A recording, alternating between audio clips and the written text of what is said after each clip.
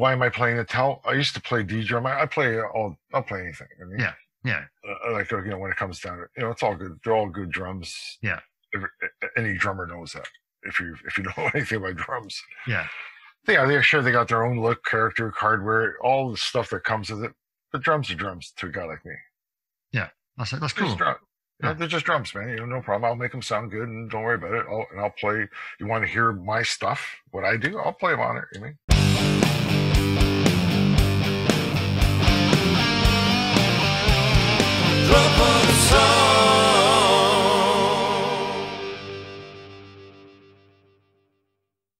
Hello, everybody. This is Dane Campbell. This is another episode of Drum for the Song podcast. And today's guest is the fantastic Robb Reiner of thrash metal, heavy metal, rock pioneers, Anvil. I'm very blessed to have him on today. How are you doing, Rob? Good, Dane. How are you, man? I'm pretty good, actually. Yeah, Thank you very much. Good. Yeah. Ready to talk some shit? Yeah, let's do it. But yeah, appreciate you coming on. I believe you might be my first ever Canadian guest. I think. Is that right? Yeah. I might be wrong, but I think you are. So, how you're based around the Toronto area? Is that correct? Yeah. Nice. I'm in Toronto, Canada. Nice. I still live here. But you born there as well? Yeah. Awesome. Yeah, I'm a Canadian, but I'm Hungarian background guy. My parents are from Hungary. That's interesting. Yeah. But I'm Canadian. I was born here. Nice.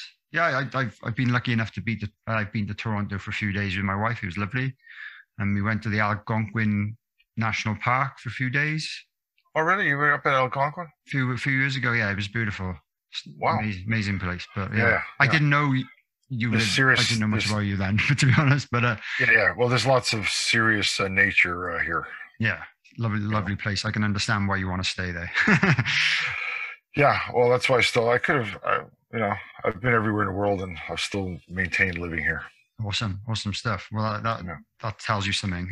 But yeah, let's get started then. So, for anyone that lives on another planet and doesn't know about Anvil, we'll talk a little bit about the band.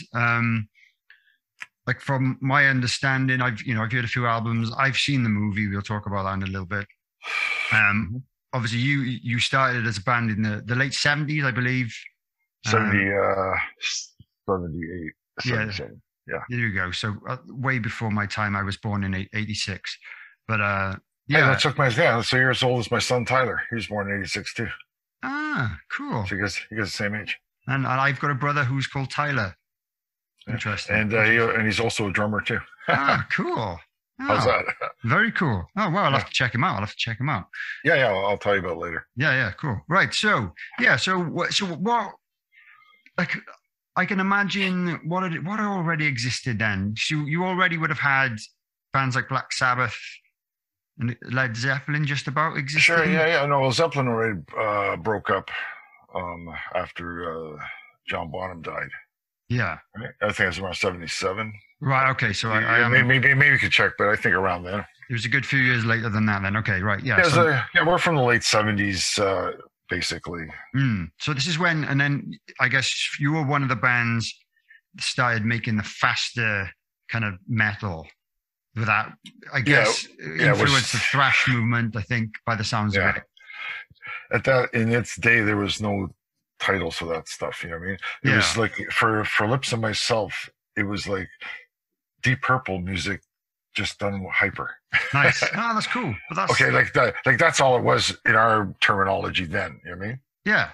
It's interesting to understand. Yeah. Yeah. Like we'll take Machine Head kind of groove, but let's put double bass drum feel to that. Amazing. That's kind of like all it was really in its day. We had no titles to say, oh, this is going to be speed metal, heavy metal. I'm not much about that anyways, but it all started innocently, that's for sure. Yeah. Okay. Cool. And then, from a drum perspective, I can tell by watching you've obviously got a bit of a jazz influence as well. But what were the kind of drummers at the time that influenced you specifically, especially with the double bass drum kind of style? How much did that exist before Anvil started? Oh, it existed to some level, but the old I grew up with Ginger Baker. Cool. I don't know, the Cream guy, with the double bass drum thing from rock. But he's a jazzy drummer also, you know what I mean? Yeah. There was who else? And when I was a kid, there was the buddy there. What's his name again? Carmine Appice. Oh, of course, yeah. Carmine was another guy that kind of. But then with the jazz guys, there really wasn't too much double bass drum with jazz guys. It was all about snare drumming, really, and accents. So I really grew up with that stuff. You know what I mean? Cool. Also, but I'd say Ginger Baker had to be the guy when I was a kid. Yeah, nice. No, I was wondering because it's difficult for me to put everything in a timeline before I was born, but I'm trying my best to learn. yeah. You know what? You should go back and listen to those early original Cream records. Yeah, I've heard some of them actually. Yeah. Oh yes, yeah. Amazing stuff. And just check out. It's just three guys. I'm sure they were fucking stoned, and they're just jamming, man, and they're capturing amazing stuff. Yeah. Oh, that era produced so much great music. Yeah. So I grew up with that. That was the kind of shit I grew up with. I grew up with Black Sabbath too, but there wasn't too much double bass drumming in that. You know what I mean? No, there wasn't. No, and obviously Led Zeppelin, there was not. Yeah, but it was felt, it was grooved. I loved it all. And same with Uriah Heep. I love Uriah Heep. Oh yeah, amazing. There's another band. Yeah. All those great English bands, man. They're all great. Deep Purple too. The whole Sweet, Slade. Yeah. Yeah. So you'd say it's not double bass drum stuff so much, but no. So you must have I guess implemented that into your style with Anvil to some degree. Yeah. A lot of. All of Anvil's stuff is derived from those inspirations. Nice. In our minds. Yeah. You know what I mean? I don't know if people can pick up on little things or not, but in our minds, that's what it was. Yeah. Cool. Oh man, that's a cool riff, man. Okay, let's do like a sweet beat to it, or like whatever. Like kids, we're kind of still like that, even though we're a little bit more educated with what we're doing. Yeah, that's cool, man. Did you have a drum teacher yourself who taught you how to play drums? Yes. Did I? Was I taught or did I teach? Well, yeah. Were you taught? Did someone teach you? Yes, I did. Yeah, I did. As a kid, I was punk. How old was I? I was young. I was like 11 years old, I think. And the whole deal with my mother at the time was, if you're going to buy some drums and you're going to do all this, you really got to learn how to play these things properly, not just, you know what I mean? Yeah. And I studied for 7 years with a private teacher. Ah, cool. Yeah. I played out of the books of the day, and it was very beneficial. You really should learn how to play snare drum. Yeah, that's what I understand. And there was lots of books and famous books. This is stuff I haven't done, and I wish I had when I was young. Yeah. Well, it's not. You know what, Ben? It's never too late. Yeah, it is. Yeah, you're right. It's never too late. Yeah. You just got to say to yourself, going, you know what? I'm going to do a little bit of catching up a bit. You know what I mean? Yeah. But it's beneficial to your playing. Yeah, exactly. And it's not that you got to go crazy in all these songs. I'm all about taste. Play with taste. Yeah. Oh, totally. And this podcast is called Drum for the Song. I try to glorify drummers that I think do that, and are not just people who show off constantly. Yeah, you're saying I got you, man, and that's really where it's at. Yeah, that's I mean, play tasty, man. Play for the song, but if it fits at that moment, do some little cool little tasty thing, and it'll stand out like beautifully, right? Yeah, it helps the music along. Yeah. Amazing. So, in the 80s, I think that's when the band started kind of getting some good shows and some good tours and festivals and things like that. Do you have any specific memories or favorite tours or festivals from that era? Oh man. Well, I guess I could. What comes to mind is playing Donington. Yeah. In '82. It was one of the second. It was one of the early ones. I don't know. It was the first, second. I don't think it was more than the third one in its day. I can't remember. There was a few before they changed the name. I just know it was that one. It was the early one, and what I remember about it was we've never played in front of that many people yet ever in our lives. Wow. We came from playing like clubs and whatever. Yeah. There's let's go to the UK and hey man, we're gonna play this big, huge, legendary festival. It's gonna be like 70,000 people. That was all and it was. And we were the first band on. Nobody fucking knew who we were, technically, right? Right. And what I remember about it is watching before he went on, the whole stage was covered in fucking mud and grass and piss bottles and like all kinds of shit was already all over the whole stage, right? You mean? Gross. Yeah. And then randomly once in a while you saw something still fly up, boom, man. And I'm going, oh, he just hit my drum kit. This is fucking great. We gotta go do this. So I was like sitting there going, wait, we gotta go and fucking do this. So that was a pretty memorable moment. But what happened was that was all normal. To our learnings, we found out, oh, well, that's just an everyday event here, or it was at that time, anyways. And the more shit that they throw at you, the more they like you. It's weird, very strange. Yeah. So it's like if nobody's throwing shit at you, man, you guys should just be bombing. Get off the stage. You know what I mean? We're just going, what the fuck is going on? This is the UK. So that's one of my memories from back then. Nice. No, I bet it was amazing. Legendary festival, legendary place. It still is now. It's called the Download Festival now. It's a lot bigger, more stages. Yeah, way more bands. It's a corporate thing these days for sure. Yeah, it is. It's definitely a big deal. But that's amazing, man. And then and then the one thing in the start of the documentary, in case anyone's not seen it, Anvil, the story of Anvil, it starts off with some footage of you playing in Japan, which looked amazing. That was back in 84. That was 84. Okay, this is me getting that right. So that like the way they portray it in the documentary is that all the bands that you were playing with on that bill ended up being really huge, but unfortunately, Anvil didn't quite get to the level of those bands. And it's a story of you touring Europe in, I think, the early 2000s. I advise anyone to check that movie out if you haven't already to learn more about Robb and Anvil. But how, during that time, I believe it's your old drum tech was the director, and he approached you about making the movie? That's pretty somewhat true. Yeah, that's pretty cool. Yeah, he's I can give you a fact. You want to hear the backstory to all that? Yeah, well, yeah, please, yeah. Okay, so the backstory to that is quick. There's a club in England, in the UK, called the Marquee Club in London. Yeah. Right. Yeah. And we had a few nights there back in 82 or 83.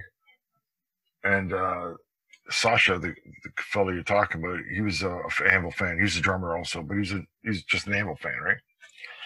And he came to the gig, and backstage there's a little teeny room. This, all these guys from Maiden, all these other to-be rock star guys were kind of hanging out. Whatever, I can't remember who was all there. Def Leppard even, or whatever. And this kid comes into the dressing room. He was like a kid, man. He was 15 years old, I believe, and his name was Sasha, right?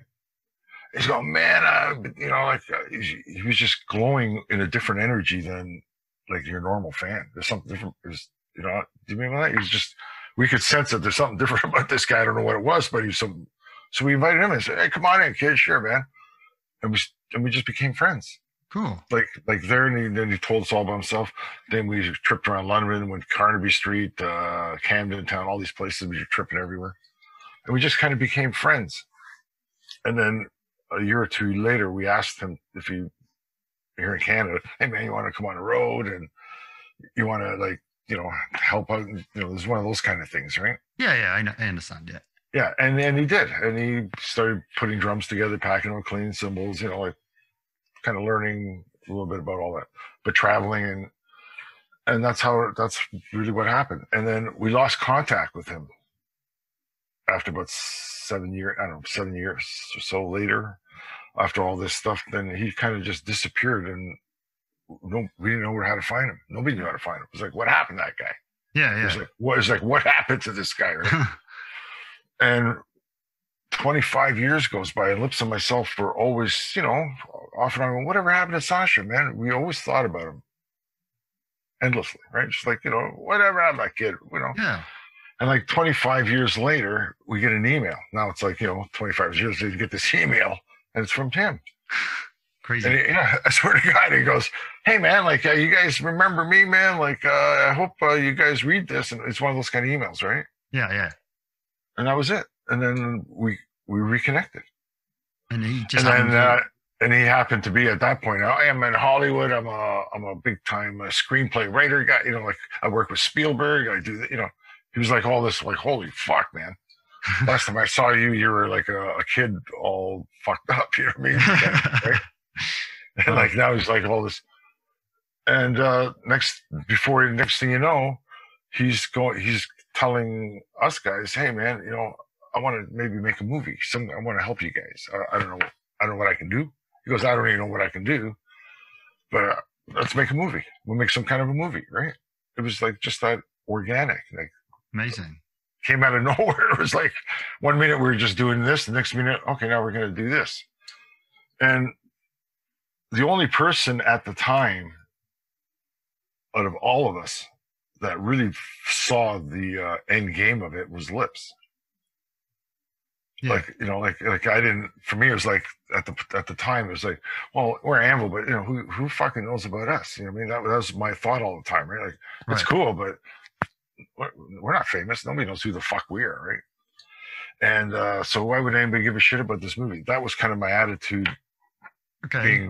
Being realistic, I guess. Yeah, right? Yeah, more like a realistic, pessimistic kind of view. Yeah, I wasn't really down on it, but I was just taking I was putting like math. 1 and 1 is 2. Yeah, not 3.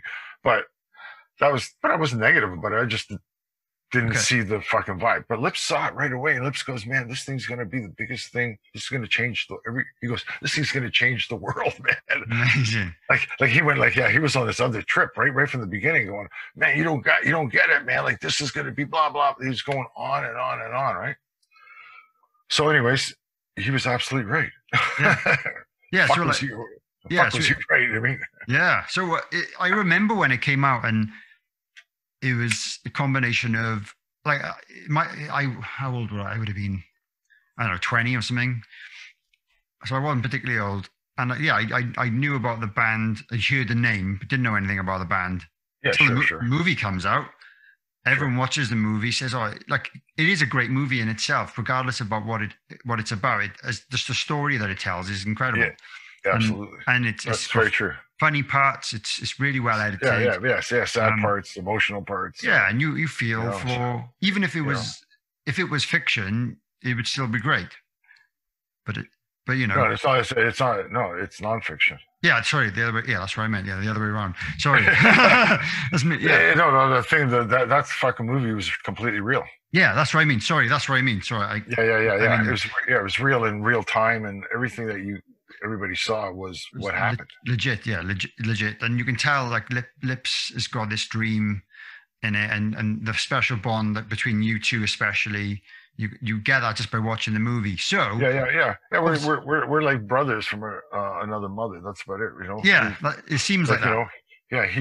I've never had a brother in my life, like so-called brother, and he has brothers that he has no relationship with. Like one's passed away now, but when everybody was around, he still felt like he had no brother. So I guess that's why we kind of so I'm his brother. Nice. Yeah, you can tell that it's really nice, and it seems really genuine. But that's obviously, that's my take on it these days. Good, and I hope he's well as well. I know my dad sends his wishes. Well wishes. I'll tell him that. To you guys. Yeah, please do later. Yeah. So, man, I smoke lots of fucking hash with your dad. You know what I'm saying? I'm sure you do. Man. We could talk about that kind of shit. Yeah. I've been going to motoring gigs, and there's your dad in his fucking room, man. He's got a big chunk of hash because kid boys, let's roll some up. Stuff like that. It's weird how things have changed. He's in these days he's completely clean cut now, man. No. He's got a. Well, that's understandable. Yeah, he's turned around, But but I mean, smoking pot or hash is not really so toxic, anyways. Well, you've written a whole album about the legalization of it and all that, haven't you? I noticed. Well, not a whole album, but the title. We called an album to do with that here in Canada. The whole country. We went. They went legal with it here, bunch of 4 or 5 years ago. Yeah. So now it's like, but it's not just. It's all across the country, so it's everywhere. That's one cool. time, bang, and you just those shops here, Nothing's changed, but all it's all that's changed is you can have the stuff and you won't get in trouble with it. You won't get in trouble for it. Yeah, yeah. That's cool. What's changed. But everything else is exactly the fucking same, man. Nothing's changed. Well, that's good to know for other countries that are considering it. Yeah, and America's going. They're catching up. They're really trying to do the same thing. Yeah, it's stupid, man. The whole thing's stupid anyway. So whatever. That's another story. It's not really for this podcast. That's another story. But the movie obviously put you in the spotlight to millions of potential people. How did the career of the band change after the movie? Was it a dramatic change? Yes, it was. No question about it. It's like a rocket ride for the band. Yeah, in our career, all that it did is it gave us full-time employment. Great, and that's what you've always wanted. Right? Well, you're absolutely. We have that. We've been very fortunate to make a living from the band. Since then, it's great. Yeah, the band is our day job. That's amazing because another band is the day. Yeah, it is. It's our fucking shitty day job, and I love it. There aren't any better jobs than being in a rock band. That's pretty cool. No, especially when you can eat, pay bills, and have a good life. It's not about becoming a millionaire. If it happens or you get there, that's cool, whatever. But it's better than pumping gas all day or something. You know what I mean? Yeah, well, exactly. And in the film, they talk about your day jobs, and especially Lips's day jobs that he tried, and they highlight that. And so it's amazing that it did make that difference to your life. And so that has that's an honest. Fantastic. We've been making a living from the music for 15 years. Since then, that's amazing. Yeah, good. And our newer records, all these later records, the ones that we've been making are fan favorites to like high levels.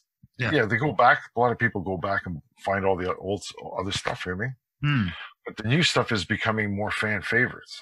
Yeah, well, I listened to the new track Ghost Shadow.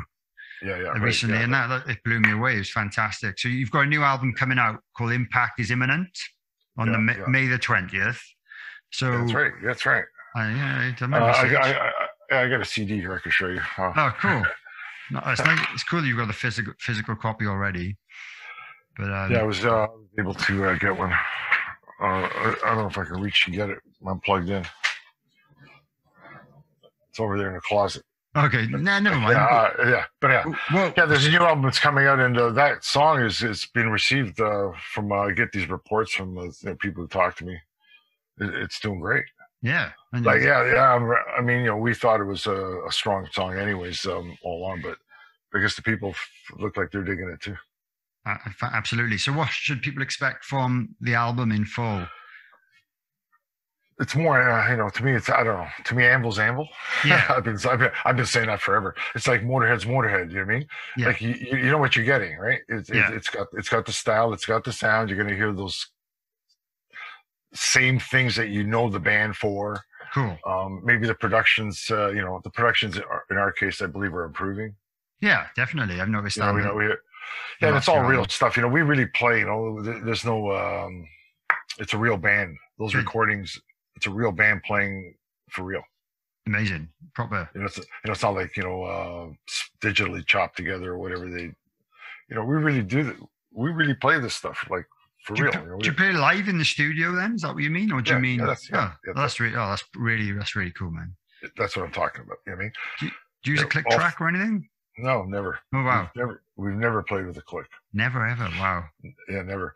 And it's to the point now where we've dabbled with it, but it always gets thrown out. It's like, it's fucking shit, man. What happened to the feeling? The feeling's gone, man. What's going on? Yeah, I've had many conversations on the show, the mixed opinions of whether click is good or bad, and I think it depends on the situation, absolutely. But I certainly feel that rock and roll and rock music sometimes is better without. And if you're a good player, okay, let's just go for I guess the level. If a good experienced players, that have natural feel and stuff, they can keep it pretty close to being good and steady. Yeah. Anyways, and moving around a little bit is what makes it so good. Yeah, and sometimes you need to move it around. Yeah, that's the good stuff. And this is what all this technology, some of it sucked all that honest, good stuff out of the stuff. You know what I mean? Yeah, I do feel. And it doesn't. Same with sample. Putting those sample sounds on and this and that. What's wrong with a true acoustic fucking kick-ass snare drum? You know what I mean? I know. To me, no, I agree. You know what I mean? As opposed to let's fucking fatten it up or do this with some fake shit and do that and whatever. Stick someone else's snare drum on top. Yeah, exactly, and all that. Now that's your sound, and it's like, oh, whatever, fuck, so what? I've never gotten off on that. No, I'm not into it. I know it's been done to some of the stuff I've played on, and it just, as an artist and as a creative person, I just feel like, well, it's just taken me away from that recording. That wasn't me, and that's not my gear. Right. Yeah. You're absolutely right, man. Yeah, it's a shame. Like, it might sound good. Yeah, right. Whatever good means, but it's not. Yeah, right. It's not me. Yeah, it's not the real deal. And yeah, well, Anvil, we're known as the real deal. Everybody says that to us to this day, constantly. Whoever we meet, Great musicians, anyway, go, oh, you guys are the real deal. You mean like, yeah, you guys really do it for real. Everything about you, but it's natural. It just feels right. Like with producers, they don't want us to make our music super perfect. Cool, that's good, because a lot of producers want it perfect, and that's why they do all those things. Yeah, I know, but it changes the character of the band. Once you hold, right? You got a good character, you want to hold on to it. And these days now, it's all about the holding on to that. We have our next album. It's completely written already. We just finished writing it. Yeah, like what? The one after this? Yeah. Oh wow. All we got to do is just go on the road now, do all this shit, rock, and then go right back to the studio and just record the next record. It's all fucking done. Excellent. Yeah, we used all this pandemic downtime to do that. Yeah, that's cool. Yeah, good. I'm glad you made use of the time, and I guess it helps that you all live close together, because some bands didn't have the luxury during the pandemic. Yeah, true enough. Yeah. Well, Lips, myself, we live about 15 minutes away from each other. Yeah, amazing. Yeah, that really helps. And our bass player, he's a half hour from here. So, and we have our own private studio. We jam 4 days a week there. Oh wow! Monday to Thursdays. Yeah, we've been doing that forever. It's our storage place too, but we can actually rehearse there, right? Yeah. I say similar to what we've got. I live about 30 minutes away from the studio, and then my brothers and my dad, we're all kind of within 30 minutes of each other. Yeah, so it does help. Yeah, exactly. You get together and it makes a difference, doesn't it? Right. I wish we did it four times a week, but we don't. We should. Yeah. We should. Yeah. We push it, but we have the time, and that's why I'm in game shape myself as a drummer. I play all the time. I got my pad here. I'm always playing, but I play real drums 4 days a week for at least an hour and a half. That's amazing. Yeah. I really wish I could do that. Great. Yeah. That's what keeps you in game shape. Yeah, I'm sure it does. Yeah. I've never lost like the stamina of being able to play live, but yeah, I've said on this podcast many times I don't spend enough time actually practicing, and it's just one thing I need to address, and I am improving. I played a little bit on the weekend, which was nice, and well, anyway, let's get back onto you. It's not talking about me. So hopefully people will check out the new album. Impact is imminent.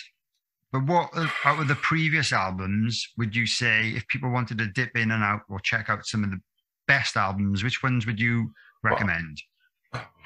Well, all the Anvil records, in my opinion, have great songs on them. Yeah. Like all of them. It doesn't even matter. Even the Dark Hero period, there's good tracks there. But for me, definitely the last four, since Hope and Hell, I guess, till now. Okay. Those are all really, really strong records, in my humble opinion. Good. Well, your opinion is good. It's a good opinion to have. And, if you want to get the classic, the legendary records, well, they just go get those. They're all good albums, obviously. Yeah. Fortune Fire's a classic, record. I don't, when we made that record today, it's the same thing. To us, it was just like, man, we're making some cool, fast music. Yeah. It had no significance of nothing about it to us. It was just, hey man, that's pretty good energy. Man, you guys have a lot of energy. People say that. You guys have a lot of energy. And it turns into, oh man, it's speed metal, it's thrash metal, it's fucking, all these terms come out of it. It's like, what the hell? Yeah. Well, a lot of people cite you as one of their influences, and it must be a nice feeling when someone like Lars Ulrich from Metallica says, you're one of the influential drummers. Have you ever met Lars or anything like that? Yeah. I know Lars. Sure. Is he? Yeah, I know Lars. I know a lot of people. I don't usually like to talk about like that. I can though. No. Well, I've met. Yeah, of course, I've met a lot of people. There's a lot of people I haven't met. Yeah. But yeah, I know. I've known Lars for a long time. Cool. And he must. I'm sure he respects you. And where other people I'm sure like someone like Charlie Benante from Anthrax. Yeah, probably influenced. Charlie, he's been on the show. These guys. I'm sure they. I know Charlie too. Yeah, I know them all. Yeah, you've been around. Well, yeah, that generation, a lot of these guys, I even knew Taylor Hawkins, you know what I mean? Did you? Oh, wow. Yeah. Like that whole tragedy was just... He's literally one of my favorite drummers of all time, man. Like that style and his music, especially as and then, go on. Oh, sorry, I just meant I just grew up listening to his music since I was a kid. And so he's been one of my favorite drummers and since I was a kid, and I'm still devastated, and I cried a couple of times when I found out. Yeah. Well, just being a fan. It's from the outside looking at just that whole what that could happen to many anybody's, but it's a very selfish waste. It's a horrible shame. It's super. It's selfish, man. You're fucking doing all this bad shit to yourself. You got kids, you got family, right? You got your responsibility, your fucking band, you're worth a lot of money. Why are you so unhappy, man? What really, it makes you wonder, going, what the fuck's wrong with you, right? Yeah, well, it's hard. It's hard for me to have an opinion on that because that's the only way I can think of it. What the fuck, man? Is it like a mental health thing that's deep, caused a lot of this and I've got a lot of friends who are suffering at the moment with depression and all these things. And I find I'm trying to understand it because I don't suffer myself. I'm very fortunate not to suffer with these things. And you are. I might have a part in it. Who knows? It's not, Who knows? I have no idea. I didn't know his personal life, but just from the outside, when they say, you're just full of fucking hard shit in your body. And it's like, well, what the hell, what are you doing that for? Right? Yeah. Well, either way, it's a sad loss, and and it's really ironic. I guess I could tell you something that's coming. We have a lyric video. I won't tell all of it. We have a lyric video coming up April 21. Oh, okay, great. There's another song going to be coming out off this record before the record comes out, right? Yeah, good. And that song, there's an intro to it that is kind of now ironically very tied into what just kind of happened. Oh wow! Okay. That's all I'll say now because I don't want to give away. But it had nothing to do with any of it. It's kind of like fucking weirdest thing. We write this song years ago. The song's called "Take a Lesson." I could talk about that. Yeah. The song's called "Take a Lesson," and then this intro that I'm talking about is spoken using lesson a lot, and then this tragedy happens to that man, and it's all connected. It's all connected, and this lyric video will actually show you that. Oh wow! Right out the gate, but we didn't plan it. It was not planned. None of it was planned, including obviously the guy dying. Yeah, obviously, yeah. Wow. But now it's all happened, so this thing's coming out really soon, and we start thinking, oh, man, wonder what people are going to think of that. Right. You just got to make a point to saying that you wrote it years ago, and obviously. No, they won't even know that. I mean, they might think it's kind of like cool. I don't even know what's going to happen, man. But we'll find out in a few weeks. Well, stuff like that happens all the time, and unfortunately, people lose their lives for similar reasons. And the long way. It was tragic. It's such. I don't know. I think that for the band, it must be tough. I don't know if they're even going to want to carry on. No. Well, I know they've cancelled everything upcoming, which is obviously understandable. But it's a huge tragedy. Yeah, it is. Yeah, but like as a fan of the band myself, like I think it'd be so strange having someone else behind the kit, but I kind of would like to see them continue somehow in the future. But I don't know. Yeah, I guess they'll figure out what the right thing is to do. It'll take a lot of time. Yeah. Or just make another band. Yeah, that's a good point. Yeah. Just make another band. Okay, different band. Say the Foo Fighter thing. We have to say that that era's got to be shut down. So we just start something else. Good idea.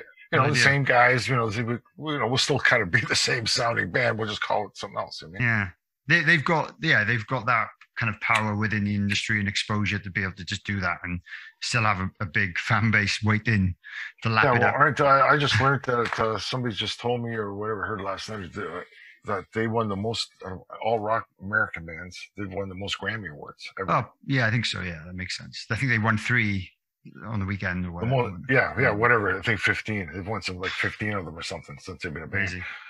So that's like some kind of wow. Of a rock band, or whatever they're pop rock. Oh yeah, whatever it is. Yeah, that's kind of. I know it might not be your kind of thing, but it's a big influence on me. There's some cool songs. There's some they have cool tunes. I know Dave Grohl too, man. Like I know all these guys. You know more. Wow, amazing. Yeah, I know. Well, they all respect you and look up to you, man, because you're a legend yourself. So that's cool. Yeah, I guess it's what it is. I don't even know what it is half the time. I don't even know, man. I'm just a fucking guy who likes to smoke dope and play drums. Play drums and paint. Yeah, I love painting. Amazing. Oh, so you've also got some touring coming up. I know you've got a USA tour June and July. So if anyone, we do, and we got a nice. Yes, you're right, and we also have a nice in October. We got a nice UK run. I'll have to come along. Yeah, we got 17 or 18 shows. I think you guys might be playing at that time. I think we're in Germany, but it depends. There might be a little bit of a gap. We'll see. I'm in Germany in October. I know that. Yeah, so we're there for 3 months. We're starting in October and we ended around Christmas in Europe. We're gonna play. We're gonna play. It's a proper tour. Yeah, proper tour. Yeah, a real tour.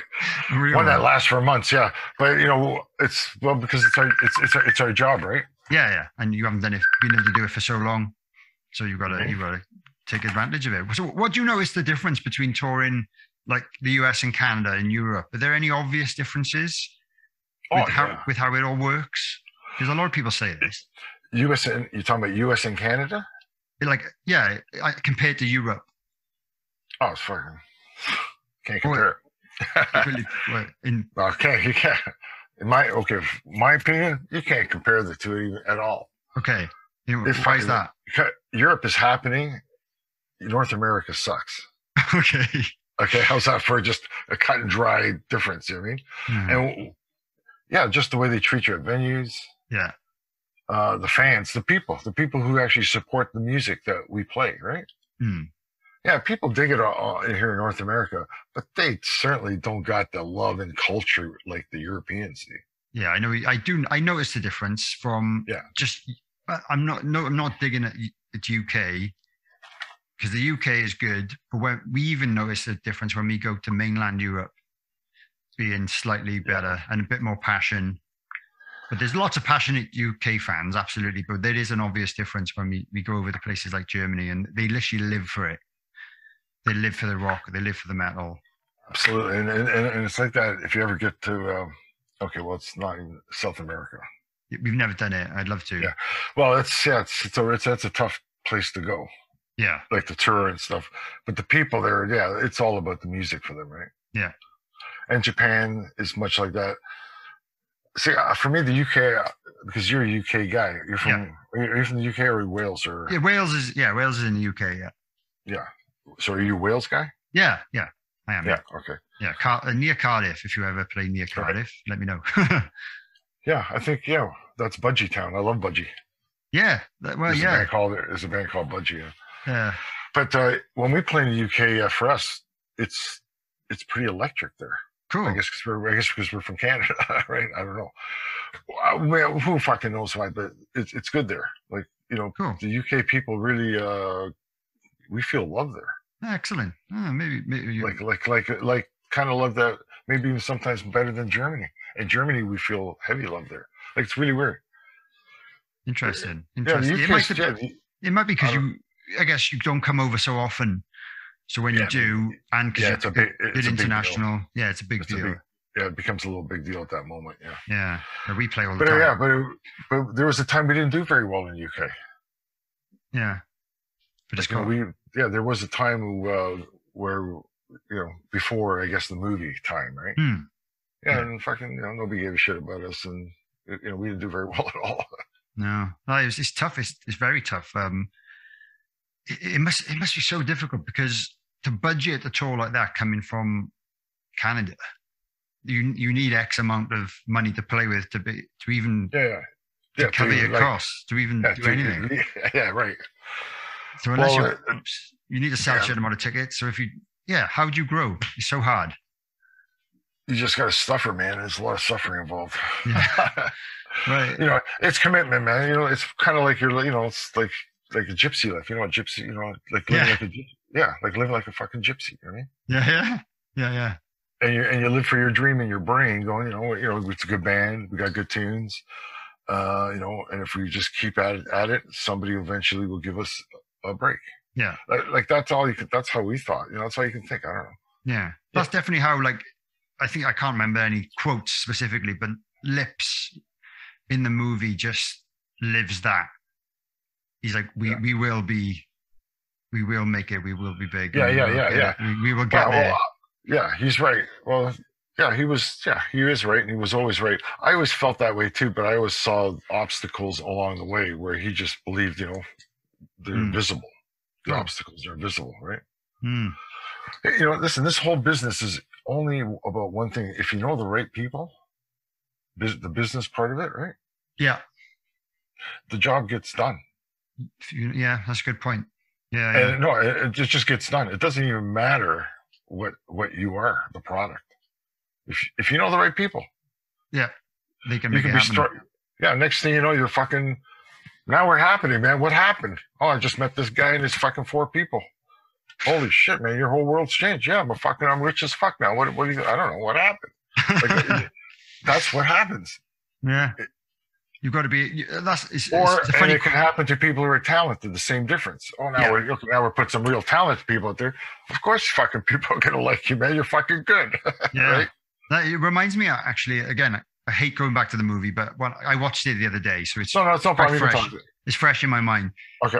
There's a quote. There's an interview with Lemmy at the start, and they ask him. He says, like, they were never in the right place at the right time.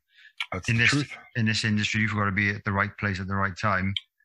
That is so true. It couldn't be more profoundly true. Yeah, it links with what you just said, and and that's a lot of people have said this about maybe my old band. They really love our music. Oh, I can't believe you never got big, or you never got bigger than you were. It's like, well, we were never in the right place at the right time. We never got that break. Despite how good you think our music was or whatever, we didn't have that break. There's a lot of bands out there that deserve to be known. Yeah, absolutely. Tons, like fucking tons. Endless thousands of talented people, Yeah. And they don't know the right people. They don't get the right break. It's not at the right time. Everybody's together at this moment. Oh, now he wants to get married or whatever. Like the whole fucking ching. You know what I mean? Yeah. like it's keeping it together too. Like there's a lot involved, right? Yeah. No, there is. It is a lot. And there's a lot of people in a lot of people's lives to be sustaining a band and trying to make a band a full-time actual thing is very difficult. Yeah, it is. Yeah. It's doable though, but there's a lot of sacrifice. I mean, I've done it. Like, okay, Anvil, we're examples of that. Yeah, you've done it. We're kind of examples of that. You know? Yeah. You can do it, but there's a lot of sacrifice for it. Yeah. Well, people need to watch the film and be inspired, and if they feel like they're in a similar position and they've been working hard at the industry. I think a lot of people relate to that Anvil movie on that level. It's like a slice. It's like kind of like a slice of life movie. Yeah, and it doesn't have to relate to the music industry as well. Maybe in other parts. Be anything. Yeah, anything. Yeah, totally. Yeah, it could be a plumber, or electrician, or whatever. Yeah. They earn a lot more money than us generally, but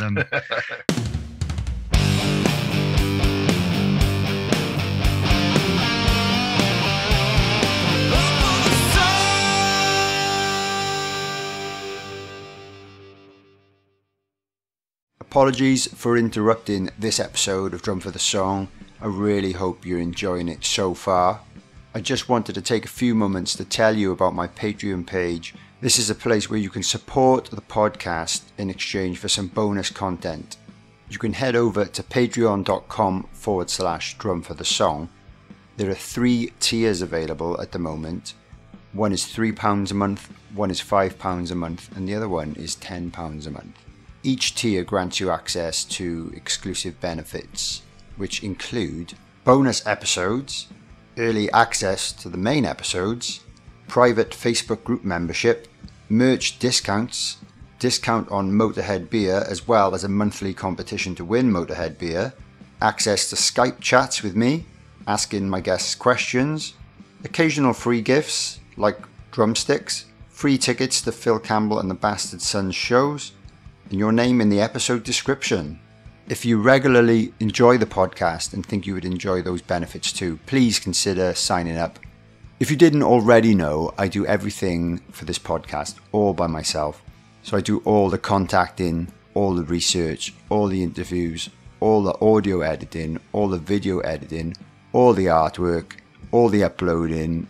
I write all the descriptions, I build the website, everything is just me. So essentially the money from the subscriptions helps me keep a bit of time free during my weeks so I can continue making the podcast for you guys. So again, that's patreon.com/drumforthesong. Check it out and enjoy the rest of the episode. Drum for the Song podcast. Let's talk about your drums, because I know you love your drums. Okay. And sure. What are you playing at the moment? I believe it's Natal drums. Yes. I'm currently using a Natal kit that they built. I have two of them. Nice. Why am I playing Natal? I used to play D drum. I'll play anything. I mean, yeah. Like, when it comes down to it, it's all good. They're all good drums. Yeah. Any drummer knows that. If you know anything about drums. Yeah. They're sure they got their own look, character, hardware, all the stuff that comes with it. But drums are drums to a guy like me. Yeah, that's cool. They're just drums, man. No problem. I'll make them sound good, and don't worry about it. I'll play. You want to hear my stuff? What I do? I'll play them on it. You mean? Yeah. So, I was with D drum, and my good friend who ran the company and stuff. He died. He just died, and the whole company died with him. That's sad, yeah. Yeah, that's pretty sad. The company's still there, but the internal part, and guys like all us veteran players, or whatever we're called, the guys like us, drum hero guys, whatever they call us guys, right? Yeah. They started going, well, we want to get some of these new guys here, and whatever. So they just, the corporate part changed there, right? Okay. So I just said, fuck it, man. I'll just poke around, and I'll just poke around. Yeah. The whole thing is I need drums around. I need drums in Europe. I need drums in North America. Is really, then I don't got to rent them. You don't got to rent them. Of course, yeah. It's your drum kit. Expect what you want. Your sizes, what color, whatever. You want the support, yeah. Yeah, you got it. It's very important when you're, that when you're whipping around, right? Yeah. Yeah, I mean, you can rent them, but it's a cost that's fucking don't need it. If you don't need the cost, man. If you can pick up drums somewhere, right? Exactly.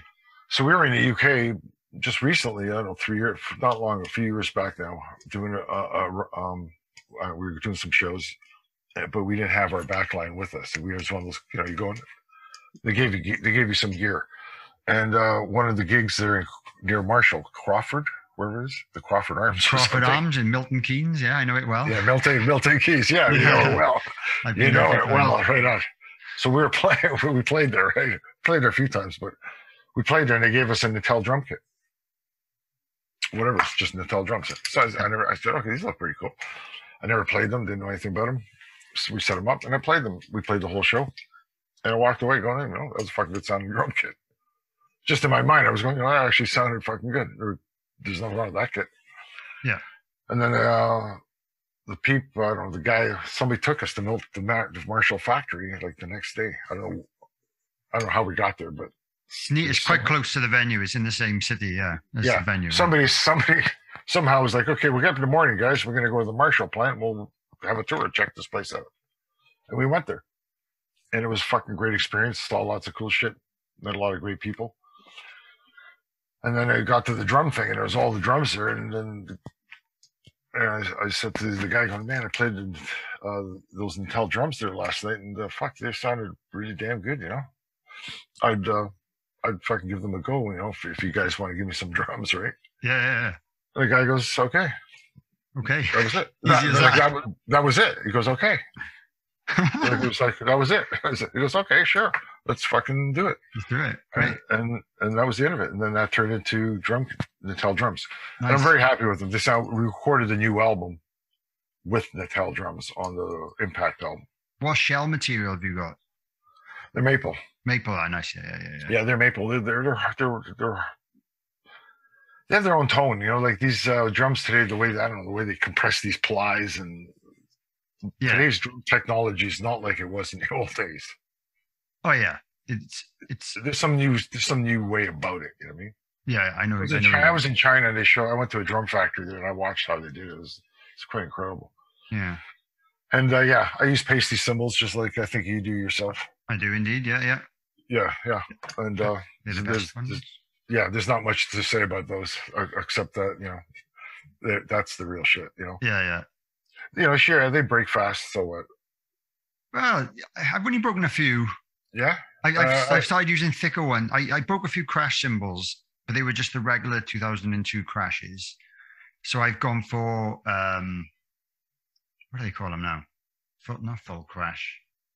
I don't know, whichever one, the thickest ones of that range, and I haven't broken those yet, so that's good. Okay. So I think you have to hit them hard for them to open though. That's the only problem. Yeah, they crack. Just but all cymbals crack. All cymbals do. Yeah. But they're great sounding. I love pasty shit. I've used them most of my drumming life. Great. I have used Zildjian and Satan. I have dabbled with the other guys, right, too. But pasty is still superior for me. Cool. That's interesting to know if you've tried them all. And I think they all have their own. I like the sound of it. They have their metal. I don't know. They make a sound that the other ones don't. They all have their own sound. Yeah, I guess that's what it is. Right? Yeah. So I'm just old school. I'm old school, man. I don't know. Nice. Yeah, and then you say Vic Firth sticks? And Vic Firth sticks, I still use them. Yeah, I have. These guys, they're all like artists. I've had this stuff for years. They're good sticks. Yeah. There's not much really to say about them. I mean, probably ProMark are good sticks too. Fucking, I don't know. They're all good sticks. Yeah. There's a stick company in Sweden that's very popular. You probably know the name. Vincent, I use those. Yeah. They are those guys. Those guys wanted to give me sticks. Who knows? Maybe one day I might end up using them. Who knows? Well, I don't know. From my experience with those, I stuck with them. I just never break them. I don't know if you break many sticks. No. You don't anyway. Maybe that's not a problem for you. But I did an experiment once with this. I used the same pair, and I tried to see how many shows I could do with the same pair. And I got to 16 shows, headline shows, including sound checks with the same pair. Before, they didn't even break, but they got to the stage they were chewed up. Yeah, and I gave them away to some little kid. But that was an amazing example of how strong they are. Yeah, that is a good example. 16 shows, playing live. Yeah. I'm not the hardest hitter, but I go for it. I'm not the hardest. Yeah. Well, if you're whacking hi-hat, anybody who plays a hi-hat and drumming is gonna wear sticks down. Yeah. No matter what, sooner or later, right? It's all open hi-hat and crash cymbals and stuff. I know the style of your band. Yeah, well, yeah. You very kindly told me a little story before we hit the record button about you discovering my band in Germany. So you're welcome to tell it again because it makes me look quite good. Yeah. Okay. Yeah, like I said, I'll repeat the story too. I was after a sound check in Germany a bunch of years ago, right? We'd go out in the back to smoke a joint, which I'm going to light up on now because I need another one.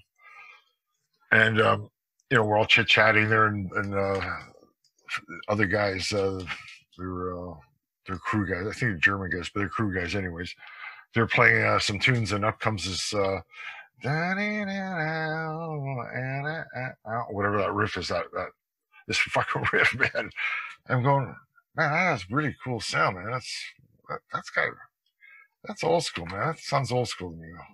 Then the song starts up, and I'm going, fuck, what a cool fucking groove, like this whole. It had, the production was expected. It sounded like today's, to me, it was like modern produced style stuff. But it was more about songs anyway. So I was, then it gets into the fucking vocals start going. I'm going, who the fuck is this band, man? This is fucking really good shit. And then I listen to lyrics and I'm going, what's this guy talking about? Fucking some kind of fucking addiction, man. Is this guy addicted to what? Fucking drugs, love? What the fuck is he talking about? This is so good. I go, this is so fucking good, man. And then I go to buddy there, Hans or whatever. Hey, buddy, what is this? Who is this guy? I don't know him, man. This is really good. He goes, oh man, it's Phil Campbell and his Bastard Sons. It's their first album, man. It's a really great album. So he says to me, right? And I go, holy fuck, awesome. I went and bought the album myself the next day. Yeah, I appreciate that. That's a cool thing. And I love the whole, I love the whole album. The last song of that Silver Line, or what it was, the punk song. It's very punky. Oh yeah. Like I find you guys, you got this punk rock metal thing mixed together. I guess the singer had brought that. Yeah, well, the punk thing certainly was, I think, slightly influenced by like the faster Motorhead songs. Is that what it is? Yeah, but I also listened. I grew up listening to like punk rock and like pop punk, so that may be why I play the faster stuff in that way as well. But yeah, there's a bit of a fusion of rock and roll and metal as well, a little bit. For a young band, okay, I know your dad's my age. We're probably the same age. Yeah, I think he's 61 this year. Yeah. So I'm a little older than your dad, just a little. Okay. Yeah, but for young guys, I would look at your band as young. The sound is young. You know what I mean? Yeah, that's good that we're still young to some people, because I feel old. But that's great. Yeah, well, don't. No, you shouldn't feel old, man. No, I don't mean. There's like a new generation now of bands that I feel like I don't know what's going on. You're an old guy. Yeah. Wait till you get to my age, dude, man. You'll be going you'll be going. What are you talking about? You're the legend. Right. So that's cool. Yeah. Maybe I'll be a legend one day. I don't know. I have to work harder on my drums. But I don't know how that comes about, man. You got to pioneer music. Yeah, exactly. Yeah. Okay, if somebody, I'm gonna ask myself, what do you have to be a pioneer? Be a pioneer. You got to make up shit. Make something up. Yeah. You got to be somebody who, hey, we did this and people liked it enough, so they copied it. Yeah. I think that's what makes things legendary, I guess. Yeah, no, that's a very good explanation, really. Right. Outside of that, I don't think you're just doing what somebody else is doing there, right? Yeah. Hey, we sound like these guys. They're cool, after Metallica became famous, there's millions of bands that sort of sounded like them, right? Yeah. Let's get that guitar crunch and let's, start singing like a Barker or whatever, do all these things, right? Yeah. No, you're right. But I think you got to be a pioneer and then stick with it. And then if it gets influential and it makes a difference, then I guess that's how I guess some people get legendary. Oh, you sold lots of records. True. Or you're bad guys, you got your reputations. You're the bad boys. There's lots of ways. Yeah, there's lots of things you can, like Kiss, look at these guys with the big show and the fucking,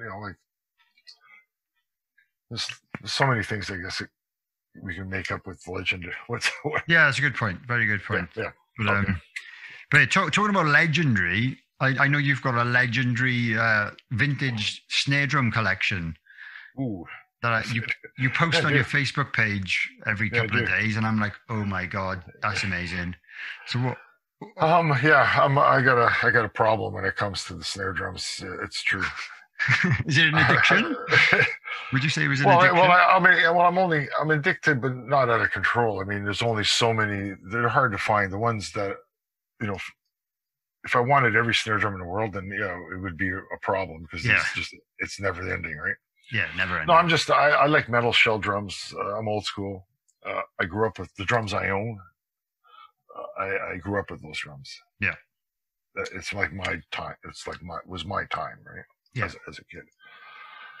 But they were great drums. That's what's ironic today. Yeah. Looking at these things, and I use these drums. I don't just fucking collect them. I actually fucking play these things, right? I was going to ask. I won't use a boutique drum. Live. Would you use one live? Yeah. No, a boutique snare drum I won't use at all, live or in a studio. The ones I own, I do use them in the studio, and I do use them live. Nice. What are your favorites? Have you got any favorites? Yeah, I do. I have a few. Well, as in the recent years, the Beverly Cosmic 21 is a top fave of mine. I recorded the last Anvil record with that.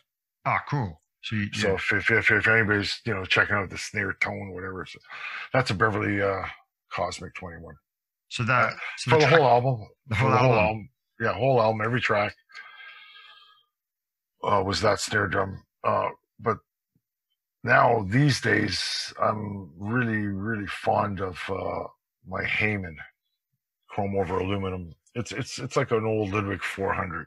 Ah, I mean, it's very similar. The hardware might be a little heavier duty or whatever, but the sound is in that world. Okay, that's interesting. So, okay, it's still not the same. If you had the two Ludwig 400 and a Heyman and bang bang bang bang, they're gonna sound just differences. Yeah. I recently bought a Ludwig Acrolite. Yeah, okay, that's a great snare. That's aluminum. We say aluminium in the UK. Yeah. You say aluminum. Yeah. I always find that remarkable. That's a 404. I believe that's the model. Is it? Okay. I don't want to sound like a fucking geek. I don't know enough about enough about model numbers, so I'm not going to say anything. But it sounds great, and I couldn't. I had to buy it.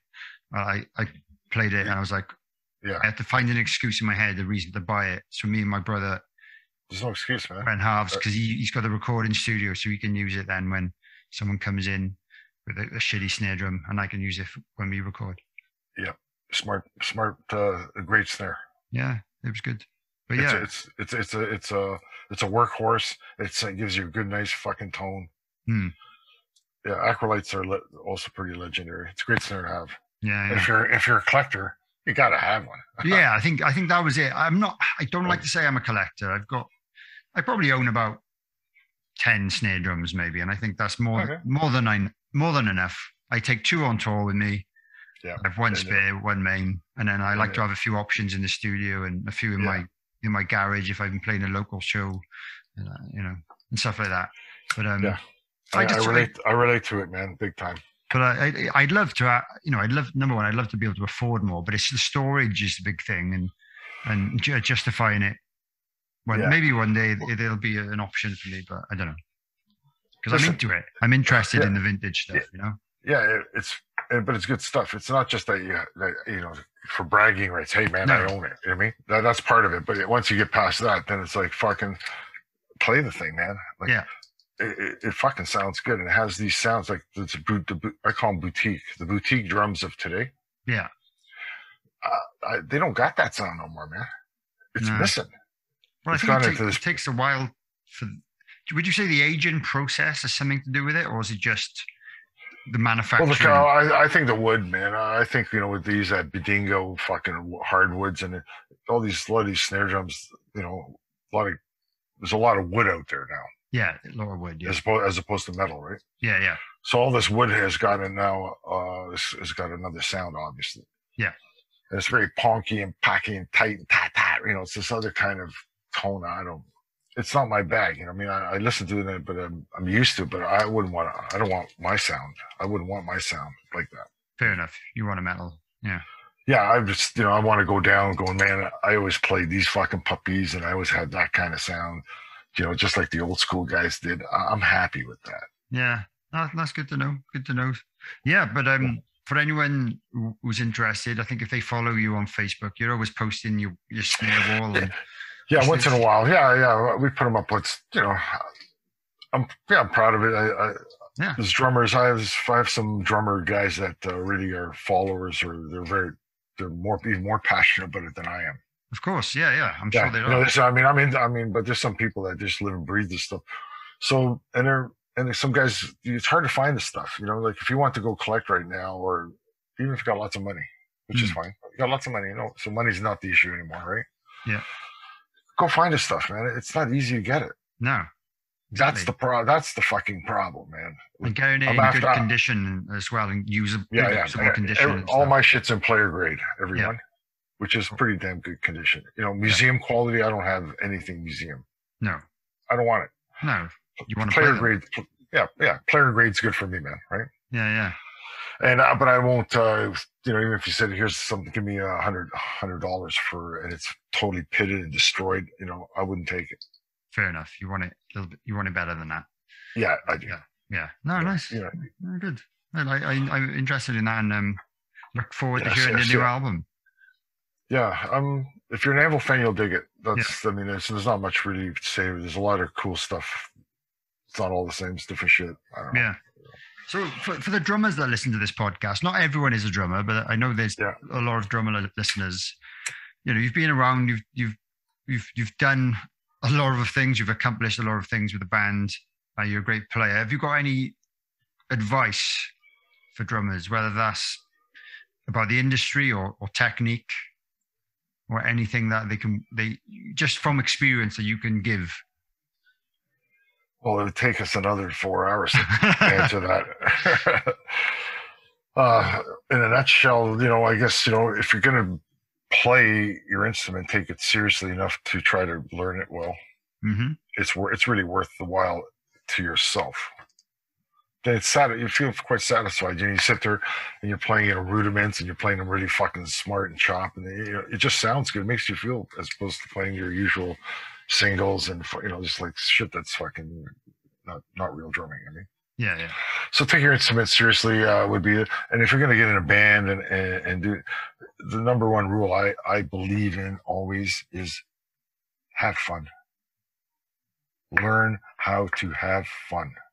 I come from the church of FUN, fun. Yeah. It has to be fun. You have to enjoy everything, pleasing. If you take it too seriously, you're not going to have a good time with it, man. And you're just going to get discouraged. Yeah. I think that's more important than anything. Yeah, you're right. Point taking things too seriously. No, if you go too far with it, I believe it's self-destructive. Have fun with music. It's a tough business. It is. Like if you're into the business, we're going to be business about this. It's tough because it's all run by fucking pieces of shit and assholes and fucking criminals and fuck nuts and fucking two-faced liars.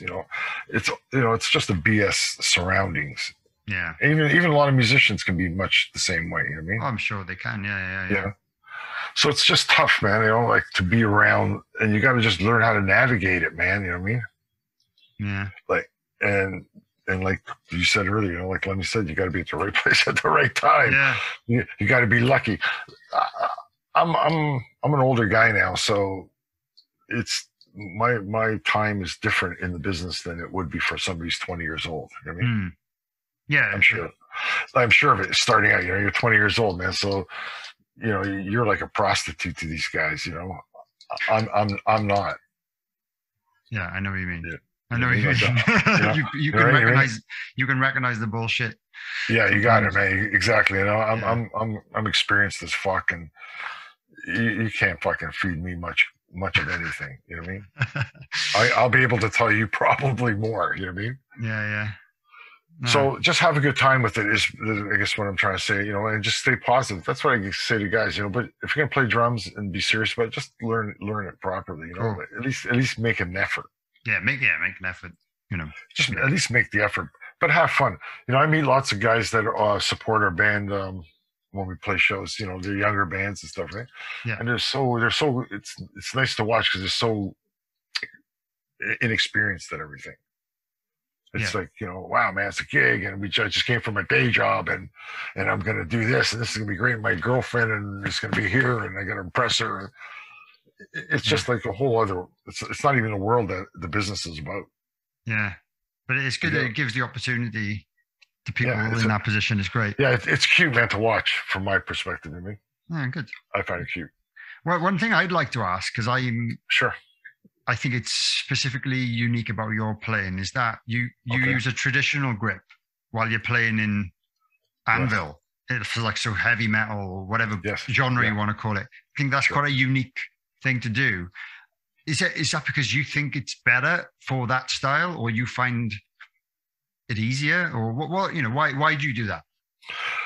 Because that's how I played the drums. Right. I used to play traditional for years, and then I developed, you know what, I'll go to match grip. Yeah. And I played match for decades. And then it's just that you got bored. Mm-hmm. Yeah, I got bored. I just got bored. I started going, you know what? I played much more with more cooler finesse and stuff when I was playing the old traditional way, right? Like I started just, and I got really developed. I felt I developed match grip quite well, right? Yeah. But I just got bored, I guess is the most honest, simplest answers. I got bored, so I just went back to traditional. That's interesting. And it was a very natural process for me because I already played traditional anyways. I mean, that's how you learned. Yeah, I guess I think if you if your teacher taught you how to play traditional, it takes. Yeah. It's a lot I play. Yes, you're right. But I play open hand. I have it's called open hand traditional. Okay, so I don't know. How do you describe that? What does the fuck does that mean? Yeah. Yeah, right. It's like I'm being drum geeks here, man. It's fucking great. Yeah. Well, yeah. People want to know, and I got a stick here, right? Great. I don't know if you can see, right? I can see it. Yeah. So people who are watching on YouTube can see it. Right. Open hand is basically like that. Like so, your fingers are not actually wrapping it. You're just kind of like this. Okay. And the real control is with the thumb pushing against your finger. Right. It's very interesting, and the stick sits on. But you do go back and forth. But you do go back and forth depending on your licks or whatever the hell. I think that's what they call open hand because I do it. I learned like that, and I just play natural that way. And drummers that know this shit come up to me. Well, I know this because I've had experts tell me. Yeah. You know, come up to me and tell me, fuck, man, that's the fucking most amazing open hand style, man, I've ever seen anybody play. That's fucking unbelievable. They go on, right? And I go, what the fuck are you talking about? Right? But I go, what are you talking about, right? I'm just playing traditional. No, it's traditional open hand, man. It's like blah, blah, blah. And then I started learning, so I guess I do that. Cool. Nice. Right? So I kind of I did realize it through, okay, so I don't know. I just, you know, I learned from Buddy Rich and stuff. So I'm old school, right? Yeah. Cause I understand. I love all that old shit, man. Yeah. Well, so many drummers do. And that's what I think of when I think of like someone playing traditional grip is that Buddy Rich kind of style and lots of jazz guys. If you're into snare solos, like, you know, it doesn't have to be just like, you know, like snare dancing and rhythmical stuff, right? Just listen to this all over YouTube. Some, you know, it's like having drum lessons, man. Yeah. So did you find you went back to it because you got bored, but do you find you have more control? Yeah. I just started. Yeah. What happened was, so I went back and I was playing this, like now going playing all those hard rock metal songs again, right, but doing it like kind of this way. And I just had more fun with it. It just became like, man, I'm doing doubles and I can do diddles and I'm doing these little kind of fucking roughs now. And it changed the drumming style a little bit. Cool. I was able to play more. I was already kind of playing jazzy feel, but now I was playing with more jazzy chops. Nice. That's good. It's good to infuse the two styles. But it's so subtle, So it's not like, you know, it's not like, you know, man, you got a jazz drummer playing jazz stuff to like a metal riff. You know what I mean? No, but it's subtle. Yeah, I know what you mean. It's like a drummer would notice the difference. Yeah, if you're listening specifically for little things, you go, wow, that was neat, man. Right? Yeah, right. So that's the only difference. I have the power. Yeah, that's why I was wondering. Can you still get the power with the left?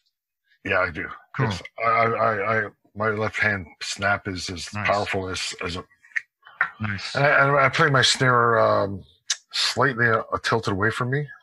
Okay. So I got a great rim action, man. Nice. It's old school. I play like, you know, the snare's not as extreme as Buddy Rich or anything, but it's a bit away from me. Okay. Cool. It's very old. It's very old school. Yeah, I have my completely flat. Yeah. I used to play flat with traditional for like quite a few years, and I started noticing that, you know, if I just tip it a kind more up, I'll get that crack. Cool. And I did that, and it's just like perfect. Yeah. Well, that's the great thing about drums. There's no right or wrong ways of doing things, and I think that's why I think it's great. And like what you said about when we were talking about drum brands, there's not like specific brands that do specific styles or for specific genres. You can make any drum kit suitable for any genre. Absolutely. By the way you tune it and play it. It's great.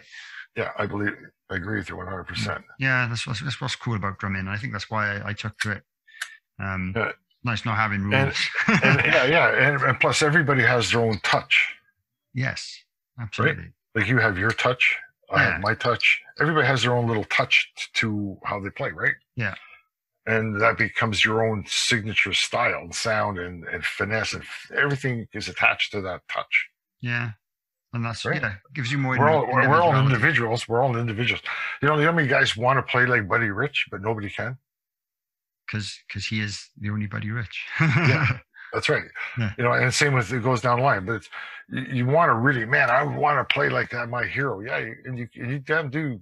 Those guys play great, right? But you're still never going to be like your hero. No, because he had that touch, which was his he owned it. You know what I mean? Yeah, and another example is, especially in the rock world, is obviously John Bonham is one of the people look up to and want to be like, but no one quite sound or feel the same as him. No, you can try. You can try. No, but his soul burned a certain way, and he did he drank his booze. You know, he had all these things that worked for him that all came together when he pounded the drums. That's the feeling. You know, they didn't play the click tracks. You know, we can go back to the click tracks thing again, right? Yeah. There's no click tracks involved in that stuff. That was just like the real thing. A real band, let's play and let's record it. Yeah, John was the click track. yeah, and it's going to be good, but it fluctuates. You know what I mean? If anybody, I think it's already been done. If you go to, they've metered these, people people have geeked out on those things, but it's irrelevant. It's fucking great. Yeah, good. That's the way. Yeah. Right. Before we get towards the end, then I got a Patreon page. So one of the perks of that is that my patrons can ask you a few questions. So I've written a few down, if you don't mind.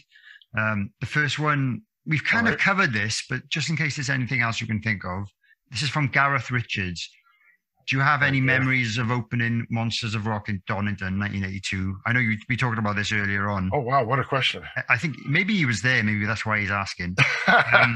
Any specific memories of that day, whether it was the performance or not? Anything else? Well, I guess I told you about prior to the performance, but the performance part, what I can remember is we're playing one of the tunes, whatever it was, 666 is one of the metal songs, and just all the bottles flying at us, man.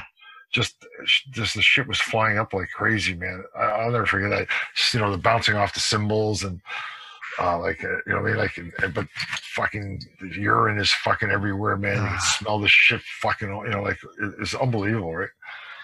And, fucking Lips is trying to sing, and it was just like we're getting pelted with stuff. You can't, I guess you'll never forget that. No, and then later on, we were talking with Mick Box of Uriah Heep. Nice. And he comes up to us and goes, "Fuck, man, you guys went over really well, right?" Like that. I think that's what he actually said, right? Nice. And then we said, and we looked at him like, "Really?" Like we didn't understand what's happening. Go, really? Like, man, we were fucking throwing shit at us, man, the whole set, right? And he goes, "Oh yeah, mate, man, like, that was a lot of love coming up there, man. You guys, that was serious love, man. That was not just fucking." And we're going, "Wow, okay." And then we heard that a few times during the day from other the guy in Hawkwind, different artists, right? Well, yeah. I had the similar. And then we learned then with Legend in Time, we learned that okay, well, that's a UK thing, Yeah. Oh, cool. That's good.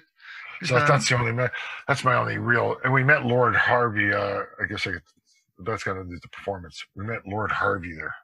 Oh, cool. He's he's a rebel lord. Interesting. Yeah. Before my time. And this is another one. Let's talk about your painting. What inspires you when you paint, especially for the album covers? Well, I've only made a couple album covers, so it's so I guess the most coolest one that we kind of like was Anvil is Anvil. We have an album called Anvil's Anvil, and it's just an anvil in a mirror. And the mirror is reflecting the anvil. Anvil is Anvil. So it's a very simple thing, but Lips and myself, I drew the thing initially. I don't even know why I drew it. I just drew it. Half the time I don't know why I draw. You just fucking around. But then we started talking about it, and he fell in love with the idea. He went crazy for it. He goes, man, that's genius. He goes, that was his opinion of it, right? He goes, that's a genius idea. It's so basic in concept, but the message is genius. What better way to depict an anvil is Anvil by a reflection of itself? Yeah, it's a good idea. So he just thought it was great, and then he talked me into painting it. I didn't want to paint it, just because I don't want to paint our covers. Even though I could, I guess, if I really wanted to, I could. I just don't. But he just said, "You got to do this one, man. You got to do it." That was it. So he talked me into it, and I did it. And whatever it is, whatever it ended up being is what it is. I don't know. Nice. That's my story on that one. Yeah. Okay. But I don't really paint Anvil covers. So the question was like, it made it sound like I paint a lot of them. And I painted a Monument of Metal. Oh, cool. There's one, it was like, what would that be called? It's like a best of record, I guess. Yeah, compilation. We have two. We have two. Out of our whole career, I think it's two of them official, right? Official ones, yeah. Yeah. And the second one is called Monument of Metal, and the cover is my painting. But what they did is they bastardized it. Oh, okay. like which is fine. Yeah. It was all for the project. I mean, yeah. They wanted the image, which is perfect, but the image wasn't metal. It was a nice sunny day, and they wanted a nice gloomy Holocaust day, right? I understand. So they digitally altered it after. Yeah, cool. Yeah. Cool. You got the original pictures there, but things are colorized, altered to give it. And that's it. That's all that's ever been done. I've done. Okay, that's cool. I find it interesting that a lot of drummers. Well, a few of the drummers I've spoke to on this podcast are also artists as well. Is that right? It's quite common, yeah. Well, like you said, Charlie Benante, he does it. I didn't know he was a painter. Yeah, he's really good. I think his partner as well. Francis Ruiz from Buck Cherry, he's been on the show. He's amazing. Frank Fontseré from Fozzy, he's a painter as well. And there might be more, but that's the ones I know about. Well, I know Rick Allen from Def Leppard's a painter. Oh, right, okay. And I know Tico Torres from Bon Jovi's a painter. See this? It must be. Yeah. I didn't get the painting gene. And Michael Calderone from Leonard Skinner, the drummer. Oh, really? Yeah, he's a painter too. See, there's so many. I wonder what it is. He paints great landscapes. There must be some form of DNA strand that has drumming and artists. But you could paint. I could. You just don't. You just don't realize it. That's all. I feel when I was a kid, I tried drawing, and I didn't feel like I was particularly talented at that. Okay, so it's not something I've ever really pursued. Oh, but I tell everybody they can paint. I tell maybe I'm sure maybe I could. But, because you really can. If you sat down just with stuff and just taught yourself, or somebody taught the preliminaries to you. Yeah, I guess it's like playing drums. Someone needs to teach you some of the basics to be able to do it. Yeah, and then next thing you know, you start. You'd be sitting there going, "Man, I'm creating wild, cool things." Art is for everybody. Yeah. Like when you were a child, I guess maybe can't remember that anymore. When you're a little punk, and you learn how in school. I don't know. Then they teach you like finger painting and all that kind of stuff. Yeah. Like, don't you remember any of that? Yeah, a little bit. I just don't. I never felt like I was never one of the best in the class, if you know what I mean. Okay. So I guess I was interested in music and stuff. So but yeah, maybe I'll give it a go. My wife does it. My wife's very good. Yeah. Well, so maybe it's right. Yeah, but I've been doing it a long time. The movie exposes it. It was a big secret of mine. For me, I kept it a secret. Ah, right, until the movie. Yeah, Sasha, the guy who made the movie, he talked me into that, to exposing it. It took him like a few months. I didn't want to, initially I just said, that's, I'm all good with the band thing. Who get, I paint for myself. He goes, no, he says, no, you got to show the world, man. You're fucking insane. You're nuts. He broke me down. And so I exposed it to the world, and, it was a good thing. I see now looking back, it made a lot of fans, that dig the stuff and on that. I don't sell my canvases. You don't sell them. Okay. I don't. I've been offered. People have asked me over the years, this, that, and the other, but I just don't feel the need to sell them. But I sell, I have an art book. I have prints of the images. Cool.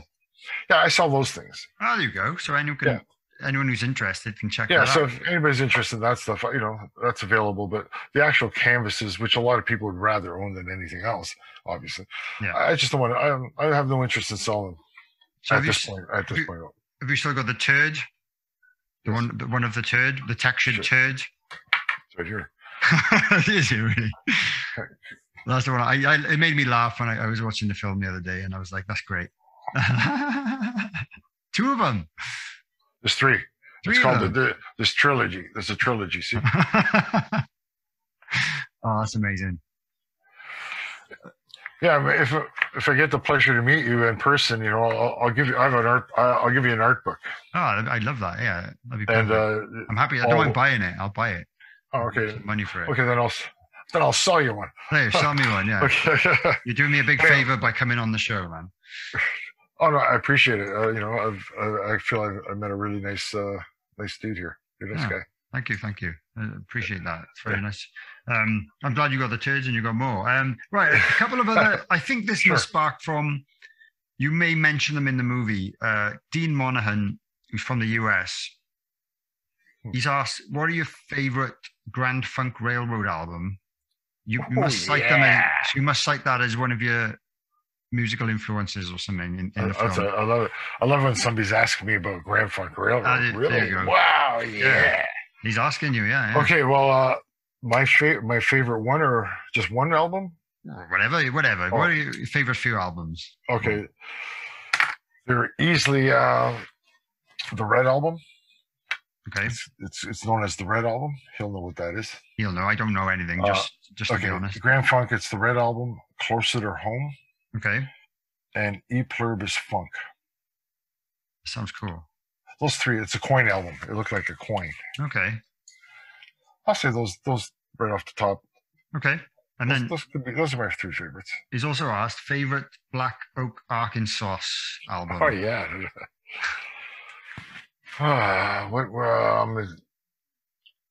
Hot Mass. I think it's called Live Ranch and Roll. I think the live album. It's a live album. Okay. And Hot Nasty's on it. What's that album that they're all sitting in the hay? I have no idea. Yeah. I don't know much. The album cover with everybody sitting in the hay. Okay, I'm sure he'll appreciate that. You'll check that out. Yeah, I think he's big into that stuff, so I think you'll be impressed by that. Yeah, that's great. That's old school stuff. Yeah, old school stuff. Yeah, I need to go and check that out. Again, it's another massive hole of music that I don't know anything about that I would probably love. I just haven't found it yet. You being a musician yourself and a drummer and all that. Yeah, I'd love that. Yeah. You just be going. But you don't know anything about Grand Funk Railroad? No. I know the name and that's it. Yeah. Wow, I know. Yeah, you would discover right out the gate. You would discover a great drummer. Great. Okay, I will. I'll check. Right, just right out the gate. Don Brewer he's get him on your show, man. Yeah. Okay. He's still alive. He's still alive. He's out there. Yeah, if you can get him on your show, that'd be. Well, you'd be breaking some heavy ground, dude. Okay, well, it might be difficult. Right, amazing. Now it's time for the quick fire round. If you're cool with that, it's just a way for the listeners to get to know you a little bit better. Things maybe we haven't talked about yet. Some of them are difficult to answer. Some of them are easy. So just quick answers if you can. You're looking for answers from me? Yeah, from you. Yeah. So quick fire answers. What's your favorite food? Tacos. Favorite movie? Spider-Man. No, I could go better than that. Papillon. Okay. Guitar or bass? Guitar. Nylon or wood tip? Wood tip. Yeah. John Bonham or Neil Peart? John Bonham. Beatles or Rolling Stones? Ooh, I got to say a tie on that. A tie. Can't lean one way. Can't lean. Well, I can. I mean, that's just they're both worthy. Both worthy. Okay, I'll say the Stones. Okay. Big or small venue? Small. Favorite time signature to play? 5/4. 5/4. Good. I'm glad you came up with a good one. Most people just say 4/4. What's your favorite rhythm section ever? Whoa. Okay, that's too ambiguous. Rhythm like what? Rhythm as in drums, bass? Yeah, I'm sorry. Like, or horn sections. Like what are we talking? I kind of mean like drummer and bass player. Sorry, that's what I should specify. Okay, rhythm. Okay. Rhythm section. That was. Ooh, that's a. Okay, you know what? I'll throw something controversial. How about Geddy Lee and Neil Peart? That's not controversial at all, but very good. No, fair enough, yeah. That's not controversial. Okay. I wouldn't say it was controversial. If my son hears that, he'll come right in and start saying nasty things. Really? Okay. Name an underrated band. That's not Anvil. I was just gonna say Anvil. Anvil's a perfect. Yeah, it's a good point. Yeah, I know what you mean. Anyone else? Oh, your band. My band. Hey, there you go. Thank you. Phil Campbell and Bastard Sunset. That's you guys are severely underrated. Fair enough. I'll take that. Well, I mean, on this side of the world, nobody knows your band. No, I agree. No, I agree. Yeah. That's why. I'm not speaking with disrespect. That's. No, I know. Yeah, we do need. I've gone around, walking. When I learned about your band a few years ago, I was, my circle. I was turning people on, right? Going, man, you should hear these guys. Not one person knew who you were, right? No. But I didn't either. So I mean, I'm no different. No, it's different. It was in Germany though where I got turned on to your band. But still, if that didn't happen, I don't know. You wouldn't know. We might not be speaking. You never know. You'd have a stranger. I know. I would have eventually. I'm a big Motorhead. I'm an old Motorhead fan. Okay. I like both phases of the band. Yeah, cool. That's the best way. With the original phase and the phase with your dad, right? Yeah. I love both phases. They're two different bands to me. Yeah, very different drummers as well. Yeah. But, cool. Favorite album of all time? Oh, I knew that was coming. Okay. Okay, I'll say Black Sabbath, Master Reality. Nice. I like that one. Favorite drummer of all time? Okay, favorite. Well, at least you're using the word favorite. That's good. Yeah. I'll just go Buddy Rich. But for me, Buddy Rich. Excellent. I'll stick with him. Yeah, it sounds like he was a big influence to you. So good on you. Right. This is the way I end every episode. And again, it's another difficult question, I'm afraid. But if you could start your own dream band, basically a dream band, yourself on the drums, without choosing members of Anvil, who would you have playing the other instruments? They could be dead or alive. Oh, I've been asked this before. Okay. What could I dream up today? Okay, I'll say my dream band. Okay, I'll say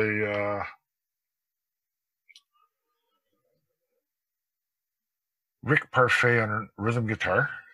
Nice. Okay. I'll say Mick Ralphs on lead guitar. Very interesting. Okay. Yeah. I'll say Glenn Hughes as the vocalist. Good choice. And I don't know, anybody can play bass. Who do I want as a bass player? I don't know, man. Who do you want as a bass player? There's so many guys. Yeah. Okay, let's see. I want a rock and roll guy. Okay, how about the guy I'll take Tony Stevens from Foghat. Ah, interesting. There you go. I like that. It's a bit of a different How's that for fucked up? And the other drums. Yeah, well, that's cool. It's very cool, mate. That's really good. Oh, that's amazing, man. Thanks for the contribution there. I hope you've enjoyed yourself. I've enjoyed this. Yeah, I've had a great time, man. It's a shame we live so far away and we can't do this in person, but maybe one day we'll... It's all good, man. Appreciate it. Thanks for asking me. I had a great chat with you. Yeah, we'll keep in touch. I look forward to meeting up with you somewhere on the road. Somewhere, if it's on the road. Yeah, well, I'll definitely check. I hope you're okay there with the coughing. Oh yeah, I'm fine. I'll check your UK tour dates just in case I'm still home. But yeah, I can tell you right now, it's October 1 to October 19th, I believe, or 20th. You never know. We might be lucky at the start of the month. I might be home at the start of the month. It's going to be, if you're following the Facebook thing, they're going to be what do they call those? The banners. Banners. Yeah. Yeah, they're going to be coming up, so they'll post them up. Great, man. Right. Thank you very much, Rob. Have a great day. Nice meeting you. Thanks for everything. You stay well. Keep rocking, my friend. I certainly will, and you. And good luck with the album release. I'll certainly be checking it out. And yeah, April 21. There's a lyric video coming out. Yeah, that's the new one to look out for. Great. All right. Cheers, Rob. Okay. See you again. Thank you. Bye-bye. Bye-bye. Bye.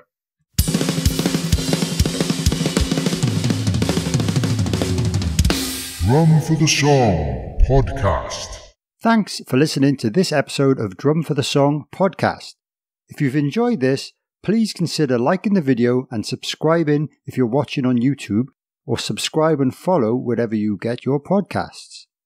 If you could leave me a review or comment, that would be fantastic too, as it helps other people discover this show. Please also consider sharing this with any family members or friends who might enjoy the content. You can also follow me on social media at Dane_drums or at Drum for the Song, or search for Drum for the Song on Facebook to follow the page and join the official Facebook group. If you'd like to support the podcast, you could purchase some merchandise from drumforthesong.com, or consider supporting me via Patreon from just £3 per month for additional exclusive content like bonus episodes, video calls with myself, competitions, discounts, and much more. Any additional support is always greatly appreciated, but I would like to give extra special thanks to my top tier Groove Master patrons, whose names are listed in the description below.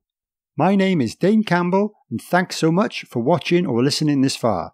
If you're a drummer, don't forget to drum for the song.